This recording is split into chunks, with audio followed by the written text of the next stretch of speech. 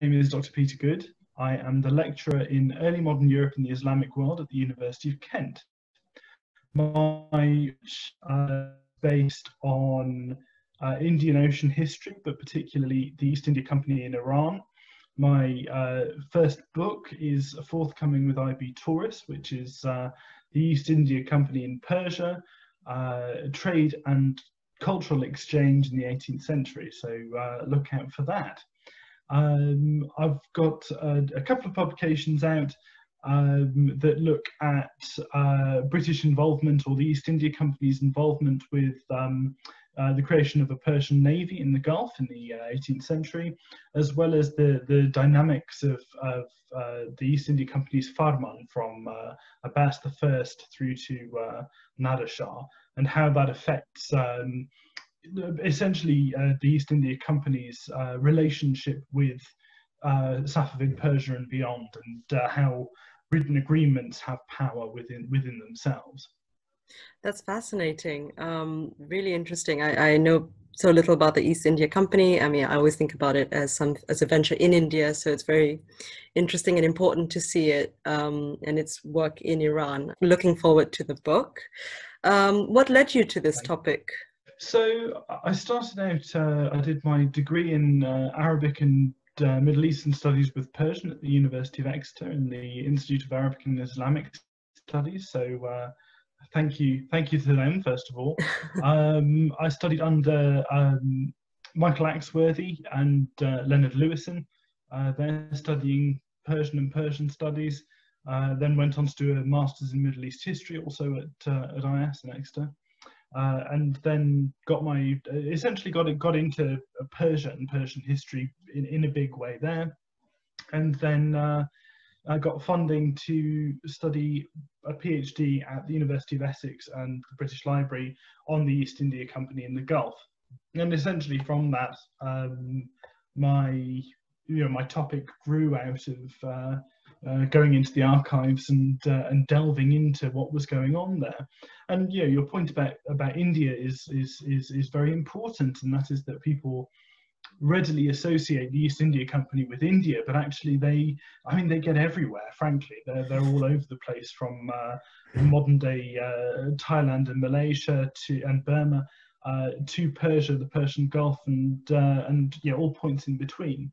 And it's very important, to my mind anyway, that we expand our view of the East India Company, not so much as an imperial endeavour. I think that there's a certain sort of teleological argument that it's British or an English company, and then there was an English empire, and therefore these two things naturally dovetail onto one another. And actually, certainly from the research I've done in the past, the East India Company have a certain amount of power and authority, but usually only enough to mitigate very limited situations, and only to secure very limited safety, if you like.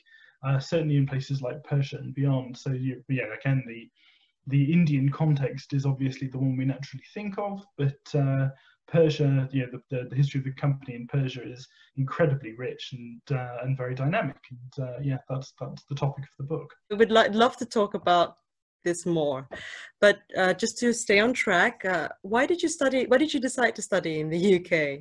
I know you mentioned you got funding, but were there other reasons? Oh well, as a Brit, I suppose I stayed put, but really it was I applied elsewhere. I applied in the US as well. Okay. For a PhD, but didn't get the funding. So I went for what I got, essentially. But there's plenty of opportunities elsewhere. I mean the US is one, but only one. The Germany has quite a thriving Iranian Studies and Persian Studies community. Again, I considered applying for a master's, but I chickened out in Germany. So I ended up staying at Exeter. But but essentially for the PhD, it was funding. It was happenstance. That's fair enough. I happened to get the funding in the UK, so I stuck there. No, that's good in a way. That's nice to know that the UK offers these things as well, because funding is a major issue for a lot of students. And Yeah, it is. Yeah. finally, finally, what are your thoughts on Iranian studies as an academic field in the UK? Oh, wow. I mean, Big it's question. very close to my heart. Yeah, it is a Yay. big question. Iranian, I don't know. I think Iranian studies in the UK is sort of one of the sort of underappreciated. I mean, everyone says it's a niche discipline, right? And I think, Mm, yeah, having attended Symposia Iranica now for the last few iterations, okay, it's a niche field, but when you get those sort of 150, 200 odd people into into a room, into a building, mm, it's incredibly vibrant, it's incredibly lively, not just in the UK but around the world. And it's I think there's almost a slight sort of mythos around Persia. Maybe it's a bit of mm. Orientalism that sort of creeps in, Sure, interesting, but yeah.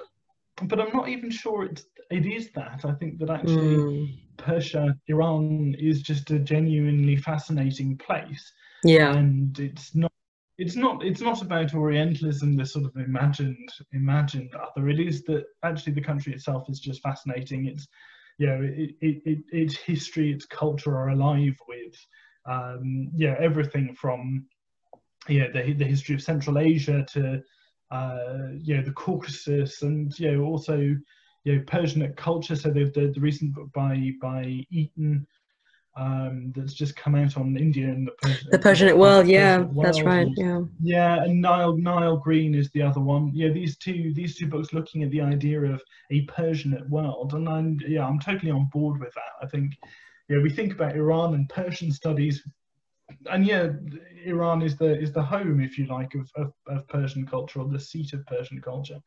But if you don't look at just like I say with the East India Company, if you look at the East India Company just in India, you're missing I think more than half the story. Yeah, And I that's think true.